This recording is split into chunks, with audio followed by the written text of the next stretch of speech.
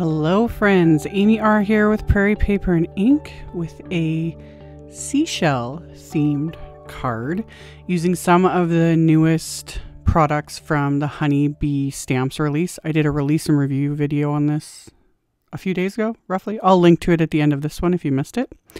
So I'm using the Lovely Layers Seashore wafer die set, and I die cut all the pieces using Hammermill cardstock. I'm really liking this cardstock for layering dies like this because it's lighter weight, so it doesn't add as much bulk, and the Hammermill cardstock takes ink really nicely.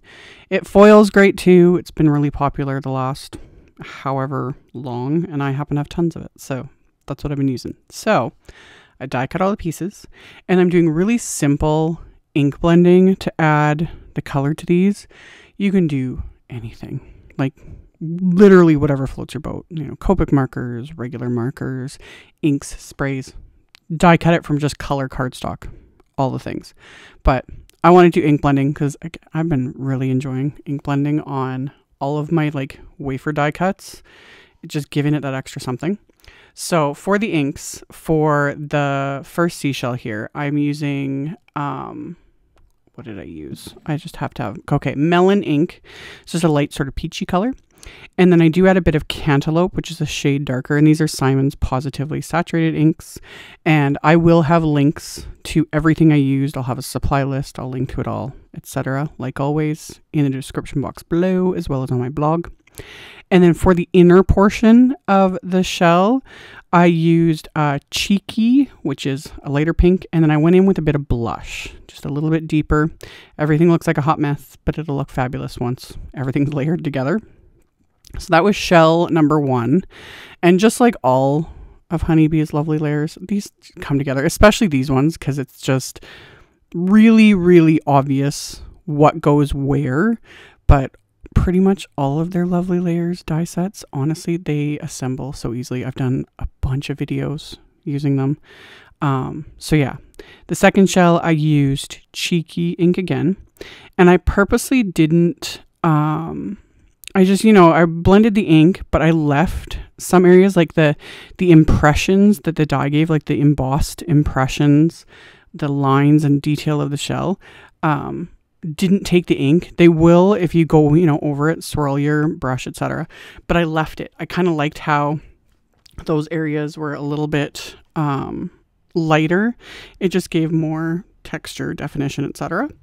And then for the final shell, I'm using Morning, which is just a really soft blue. And then I'll go in with Twilight and add just that little bit of darker shading. Some of the areas I'm not adding any ink to because it's not going to matter. You know, the other layers are going to get layered right on top of it. And I'm just using my small little blending brushes, and I'm just working on scrap paper because it's convenient. And I have a pile of scrap paper that I use for any more messy-ish sort of techniques. So I did all my blending, and then I went in with that darker shade, added that bit of Twilight, and again, it just gives it that little extra something. And then if you really wanted to, you could go in again with like some markers, pencil, like color pencils, etc., and really add, you know, detail, get really realistic if you wanted to. Or you could do sprays. Like, the sky's the limit.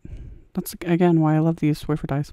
So then for the Dune Grass die cut, I just took a larger blending brush because it was faster and used Latte ink first. So covered all of these pieces, and I die cut multiples of these because I wanted to use a couple on each card.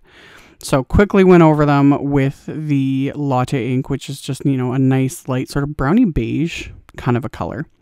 And then I'll go back in with the smaller blending brush and some cappuccino ink. So just a shade darker. So that'll just give it that little extra bit of depth that I love. And that's why I love the ink blending. So finished all of that with all of these pieces. Didn't take very long. Once everything was blended, then I'm going to adhere all the layers together just using craft tacky glue. And like I said, these come together super, super simple. There's like little emboss lines on each of the die cuts that get just impressed when you die cut the cardstock, and everything just fits in together, lines up together. It is what I say a lot, and it's the truth. I like these sorts of things that I don't really have to think too hard, you know, and it already creates its own fabulousness, and I'm just like following the steps, you know, fitting it together. Super, super easy. So layered up all of these shells. Once everything was layered, off camera, I die cut or ran some just white cardstock through my machine with the Waves pierced A2 cover plate. So this doesn't die cut anything. It just pierces the detail, and love. So ran 2 pieces of white cardstock through my machine with that. And then I put them in my splat box, and I'm using Speckled Egg Distress Oxide spray.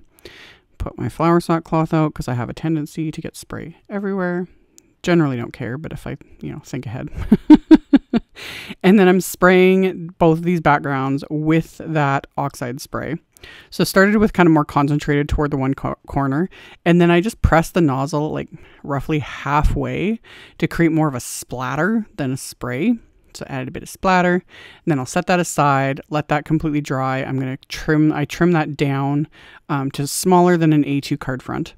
And then I'm also going to use some of my pattern paper. I've been hoarding Honeybee paper for pretty much since Honeybee started releasing paper. But anyway, I pulled out a couple of papers from the vitamin C pack, trim those down to A2 size, so 4 1/4 by 5 1/2. Those will be my card fronts. And then I pulled sentiments from the Seashells stamp set. So pulled out a couple sentiments. I wasn't sure what ink I was going to use, but I pulled out a couple of VersaFine Clair inks. I have all of them, but swiped them onto just the scrap of white cardstock to see which one, and I ended up choosing the Fallen Leaves ink. So just a nice deep brown. And then I pulled out just scraps of white cardstock. I save all these scraps. I've mentioned this in previous videos. When I'm trimming down like odd sized card fronts, you know, mini slimline cards, etc., I save all those pieces of cardstock. They come in so handy, especially with like white cardstock strips like this, because I stamp sentiments on them. So I'd stamp the sentiments, and then I'm going to die cut them with the coordinating wafer dies. And then on the insides of the cards, I'm going to stamp some of the seashells from that same stamp set with the lightest color inks, but I'm also stamping off first. So I inked up the stamp with Cheeky ink, stamped it off first on the scrap paper, and then stamped it the second time on the inside of the card, just so I get that second generation stamping, a lighter impression, and it's not as busy on the inside of the card. Although honestly, either one looks nice. I did the same thing with the other shell in the morning ink, and then I'll use the melon ink as my last little bit. And yeah, I didn't realize I'm like practically off screen. I'm really bad for that. And yes, people have given me advice about like marking off areas with painter's tape and all the different things. It doesn't work for me. The painter's tape annoys me. So anywho, I just need to pay more attention when I'm filming. So I stamped the inside of the card. I die cut the coordinating sentiments, and then I'm going to use my wax melts. That's another thing I've been hoarding pretty much since Honeybee came out with these. I will link to another video I did that I used one of the wax melts, and I actually did it like directly on the card. Doing it this way, this is a way you can, you know, create your little wax melts and not have to worry about possibly messing up your card, because you can create them separately.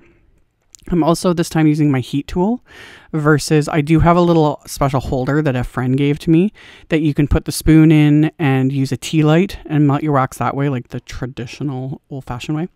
That works great. This is another option, is to use your heat tool. So I have my little wax melting spoon. I have my heat tool. This one is great because it's got the stand, so it, you know, faces straight up. You can just hold your heat tool. You can also aim your heat tool directly at the wax. Just again, be careful because heat, all the things. But melted my little wax melts in the spoon using my heat tool, and then I'm just pouring this onto my one of my non-stick craft mats. A little silicone mat would work as well, possibly something like even wax paper, but poured it onto there, and then pressed the seashell wax stamper into it. My spoon is still got wax in it. This is also where my little like Pawsitively everything tool comes in handy. Anything again that's like heat resistant to set things on, because the spoon portion, the metal portion, do not touch it. It gets super, super hot. So I have it sitting there, and I actually cut some of these wax melts in half because I didn't need very much. And yeah, this is so much fun.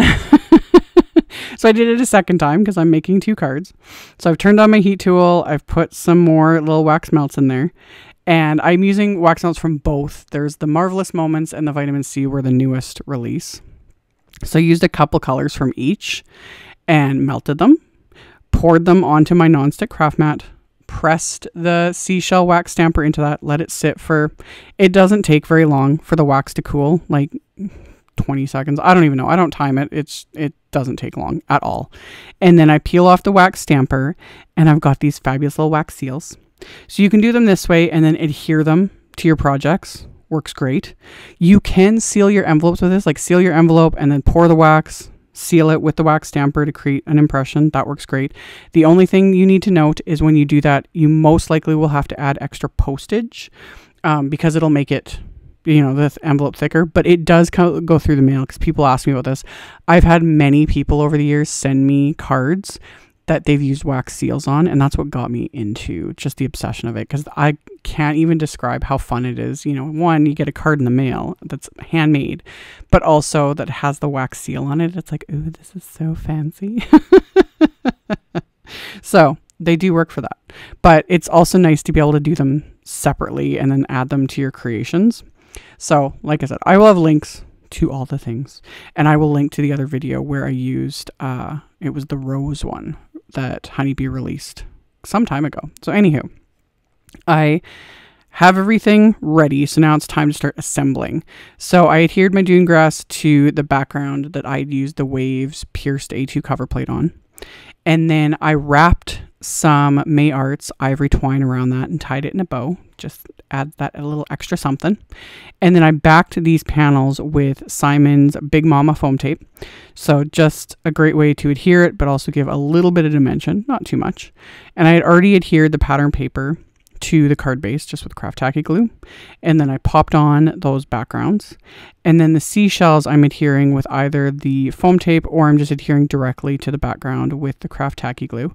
I purposely left that bottom right corner kind of open because that's where the wax seal is going to go. So got all those adhered. Then I'm going to add splatter. More splatter, of course, using my Gonzai Tombi Starry Colors palette. So I'm going to add some gold splatter to these because they needed it. They needed it. Plus, I'm going to add more gold. There was a reason behind using gold this time. So splattered that with my fan brush. Once I got that all splattered, and I'm going to let the splatter dry, I made a point of making sure to add it to the shells. Again, there's some with seashells and gold and like the twine and then the wax seal. Like there's a lot of texture going on, and I love it. So after I got all that splatter on there, let those dry. The sentiments I popped on with more foam tape and a little bit of craft tacky glue. So after I die cut them, added the foam tape, added the craft tacky glue, stuck those into place. And then the wax seals, those I'm also going to adhere with the Big Mama foam tape because there's a lot of texture with all those little die cuts kind of in that spot. Plus this foam tape like adheres so well. So adhered, just stuck the foam tape like right in place there, peeled off the backing, pressed in the seal. You could leave it like this, like it looks fine. On camera it looks a little funny because, you know, my lights kind of wash out everything. However, I pulled out one of my metallic paint markers. This is a Spectrum Noir. It comes in a set of 3 with 3 different size tips. This is just the chisel tip and this is the gold one. So I've got this metallic paint marker and I'm just running it over the raised shell on this wax seal. So it gives it that gold finish. Love. I need to use wax seals more often in my videos. This was a lot of fun. So once that was done, and it takes like literally a second or 2 to dry, these cards are complete. Hope you guys enjoyed this. Like I mentioned earlier, I will have links below the video to my blog post. I will have picture links in the blog post, a supply list, all that info will be in the description box directly below the video. You just got to expand it Everything is there for you guys, so you can find it all. So you can check that out below if you're interested. And then I'll have links to the other video I mentioned and whatnot at the very end of this video during the end screen, so you can check that out as well.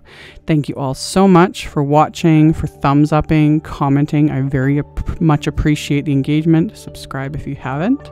And I will see you all very soon in the next video. Bye.